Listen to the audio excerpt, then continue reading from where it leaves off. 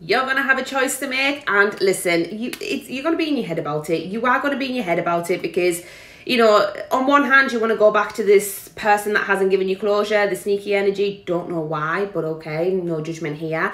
And on the other hand, there's somebody that's going to match your energy. There is somebody here that is going to be on your level, entering your life, that's potentially a much better match for you.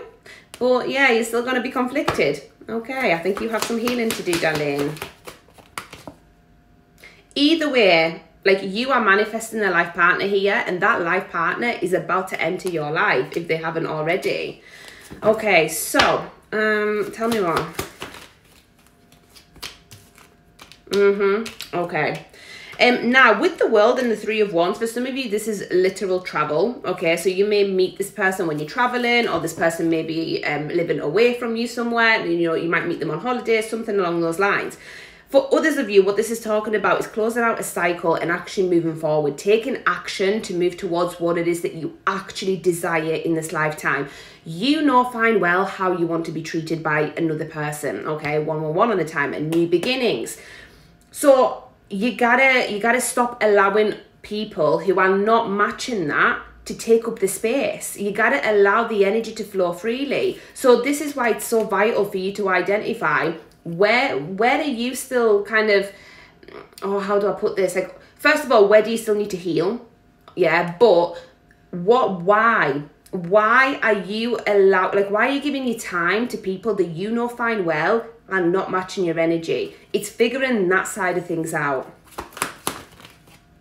Yeah, because all you're going to do is, like, you're just going to introduce further chaos into your life. The more that you allow these types of people to enter your life, the more chaos, the more betrayal, the more sneaky behavior that you're going to experience, okay? And listen, for those of you, okay, who think that allowing somebody who is, you know, I don't want to say beneath you or below you, because that's not the right way to put it, but, you know, somebody that's not matching your standards, okay, if you give that person a chance, the most likely will betray you, okay? It's gonna stroke their ego.